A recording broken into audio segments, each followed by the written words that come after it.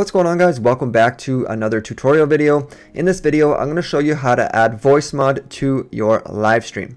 Now, I'm going to assume that you have your VoiceMod software program already downloaded onto your computer.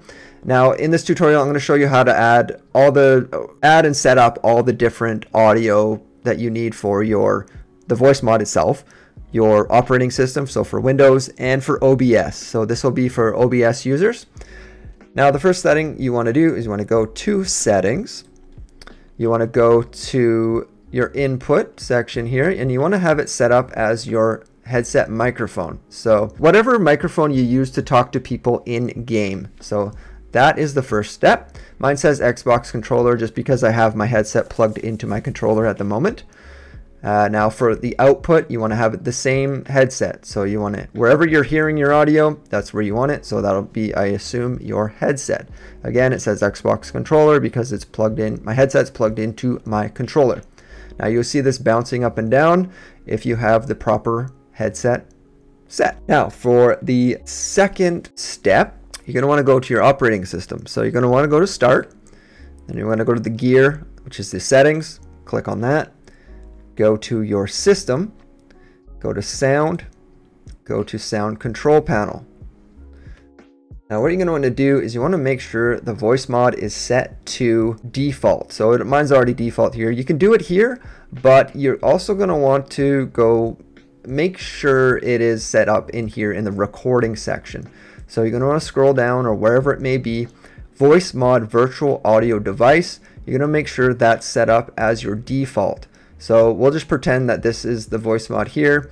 Set as default device and set as default communication device. You should have no problem there once you have that set up. So again, make sure that VoiceMod virtual audio device is set up as your default. Click OK or apply, and you should be well on your way. Make sure you do hit apply, by the way. Next, we're going to go into OBS. I'm going to show you what my settings look like in there. All right, so this is my OBS setting here. Right now, you're hearing me from my Yeti, so from my USB mic plugged into my computer. This mic is how I communicate with my stream, so without the voice changer at all. So this is just my regular voice. Now if we open up, or allow audio to come through my headset, so the voice changer is actually my headset, you're probably going to hear an echo, a really bad echo.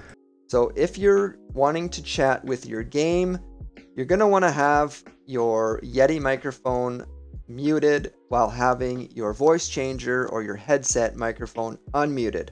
Now at this point, the game and the stream can both hear you through your headset.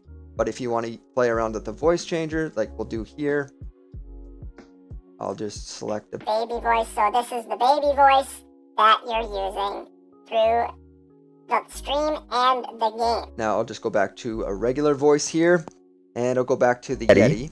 The Yeti probably sounds a little bit better for the video.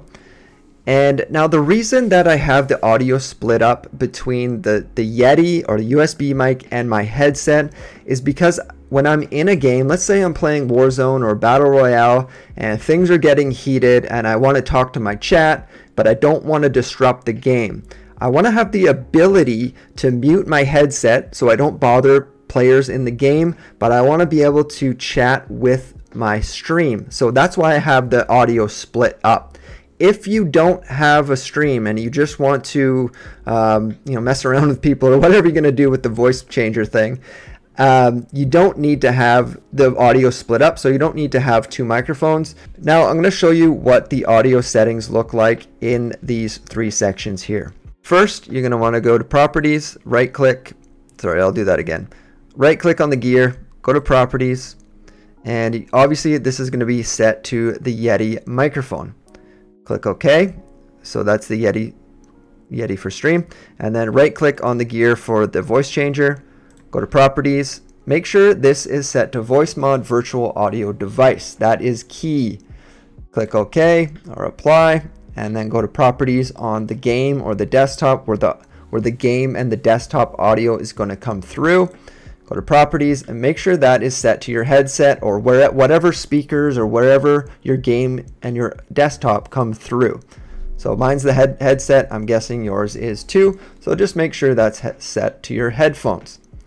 Now that should be all that you need to do for the voice changer for the settings. That's all I need to do. It took me a little while to figure it out, but I got it. A few other things I'd like to mention. If you are playing Warzone or any game in here, you can go to the options setting here. I don't know if you actually need to do this. I don't think you need to do this, but for whatever reason, if you're seeing this 6 or 12 months down the road and things have changed, you might need to do this.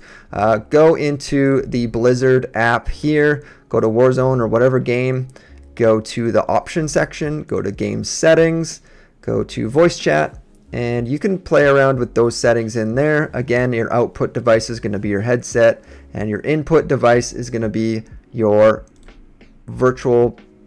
the VoiceMod virtual audio device. So I don't think you actually need to do that, to be honest, but you know, down the road maybe you do. It's just a little tip there. One other tip: if you have everything closed, let's say you restarted your computer and then you're going to fire up your game and you don't want to start playing, make sure you have your OBS system open first, then open the VoiceMod, then open the game. So in that order, everything should work perfectly. If you open the VoiceMod before OBS, it might not work properly, as well as, you know, if you have the game open first as well. So just a couple tips for you guys, things that I've run into. If you have any questions, please leave a comment down below, or you can contact me directly in my Discord server, where you can DM me and I'll try to do my best to answer your questions. That's it for now, guys. Thank you so much for watching and have a great day. One last tip that I forgot to add is, if you're using the voice changer, make sure you have Hear Myself off when you're trying to use it. When you're testing things, you can have Hear Myself on, but right now you're probably hearing an echo. So you want to have this turned off. That's my last tip. Have a great day.